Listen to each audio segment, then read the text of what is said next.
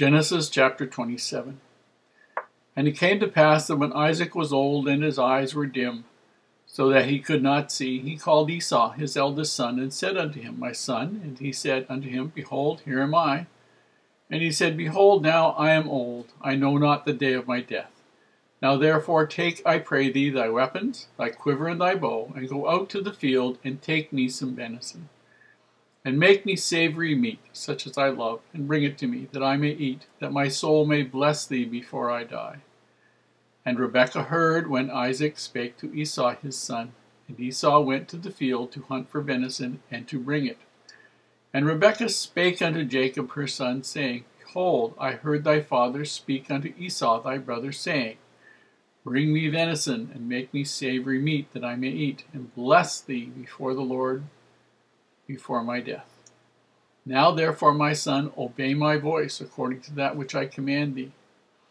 Go now to the flock, and fetch me from thence 2 good kids of the goats, and I will make them savory meat for thy father, such as he loveth. And thou shalt bring it to thy father, that he may eat, and that he may bless thee before his death. And Jacob said to Rebekah his mother, Behold, Esau my brother is a hairy man, and I am a smooth man. My father peradventure will feel me, and I shall seem to him as a deceiver, and I shall bring a curse upon me, and not a blessing. And his mother said unto him, Upon me be thy curse, my son. Only obey my voice, and go fetch me them. And he went and fetched and brought them to his mother, and his mother made savory meat, such as his father loved. And Rebekah took goodly raiment of her eldest son Esau, which were with her in the house, and put them upon Jacob her younger son.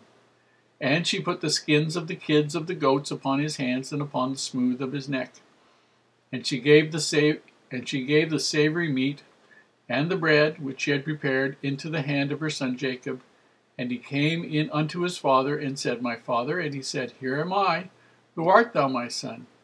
And Jacob said unto his father, I am Esau thy firstborn. I have done according as thou badest me. Arise, I pray thee, sit and eat of my venison, that thy soul may bless me. And Isaac said unto his son, How is it that thou hast found it so quickly, my son? And he said, Because the Lord thy God brought it to me. And Isaac said unto Jacob, Come near, I pray thee, that I may feel thee, my son, whether thou be my very son Esau or not. And Jacob went near unto Isaac his father, and he felt him, and said, The voice is Jacob's voice, but the hands are the hands of Esau. And he discerned him not, because his hands were hairy, and his brother Esau's hands, as his brother Esau's hands. So he blessed him. And he said, Art thou my very son Esau? And he said, I am. And he said, Bring it near me, and I will eat of my son's venison, that my soul may bless thee. And he brought it near to him, and he did eat, and he brought him wine, and he drank. And his father Isaac said unto him, Come near now, and kiss me, my son. And he came near, and kissed him, and he smelled the smell of his raiment, and blessed him, and said, See, the smell of my son is as the smell of a field which the Lord hath blessed.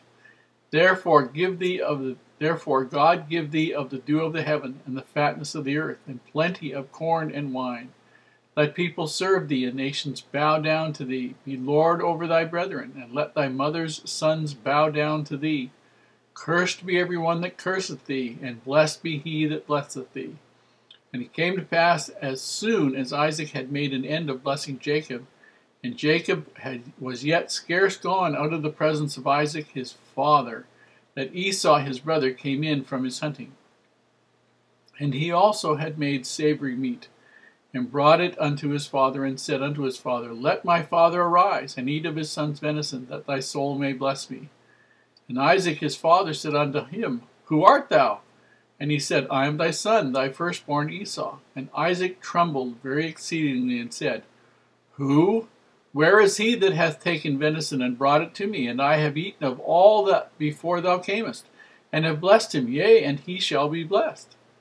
And when Esau heard the words of his father, he cried with a great and exceeding bitter cry, and said unto his father, Bless me, even me also, O my father. And he said, Thy brother came in subtlety, and hath taken away thy blessing. And he said, Is not he rightly named Jacob? For he hath supplanted me these 2 times. He took away my birthright, And behold, now he hath taken away my blessing. And he said, Hast thou not reserved a blessing for me? And Isaac answered, and he said unto Esau, Behold, I have made him thy lord, and all his brethren have I given to him for servants, and with corn and wine have I sustained him. And what shall I do now unto thee, my son?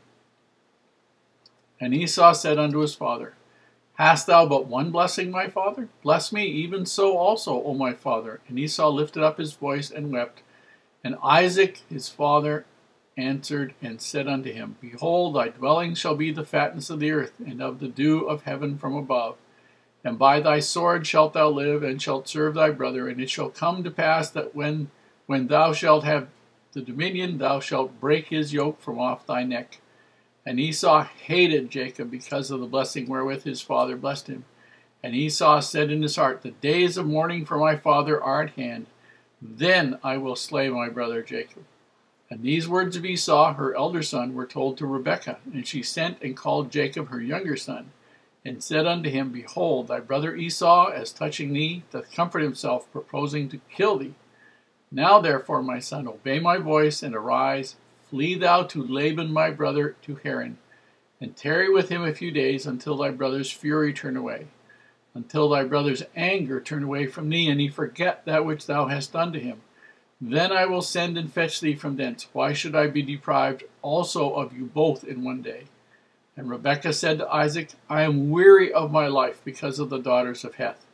If Jacob take a wife of the daughters of Heth, such as these which are of the daughters of the land, what good shall my life be to me? This is one of those chapters that drives people nuts, because none of it really makes any sense given the honesty and integrity of the people in every other aspect of their life. We can understand that at some point Isaac's going to get old. He might not be able to see all that well, might not be able to hear all that well. He calls his preferred son in, Esau, and says, Go get me some venison, make me some savory meat, I really like it, and I'll give you a blessing. And then we have something which seems totally out of character. We have Rebekah, who has got the same integrity, the same power, the same desires to do righteously as we see in all of Abraham's life, and she asks her son to be deceitful. Now we know that God isn't going to support deceit. Doesn't happen, folks. And so being deceitful isn't necessarily going to get her anywhere. It isn't going to get Isaac anywhere, or it isn't going to get Jacob anywhere either. And so this story doesn't really ring true to me. I suppose when we get over on the other side, we'll find out what it really was. And right now, all of the negative is speculation. But here's the interesting side. At some point, something happened. And Isaac gave Jacob the blessing of the firstborn. In other words, Isaac, as the oldest, firstborn, he had the right to be the presiding officer. He had the right to inherit all the goods. That blessing went to Jacob. Esau hated Jacob for it and planned to kill him. Rebekah decided that in order to see to it that Jacob wasn't killed by Esau, and that Esau was then not killed because he was a murderer, that they would send Jacob back to her brother Laban, back in Haran, to go find a wife for a couple of days and look there, and then she would send for him when Esau had forgotten what had happened. Now here's the interesting thing from my point of view.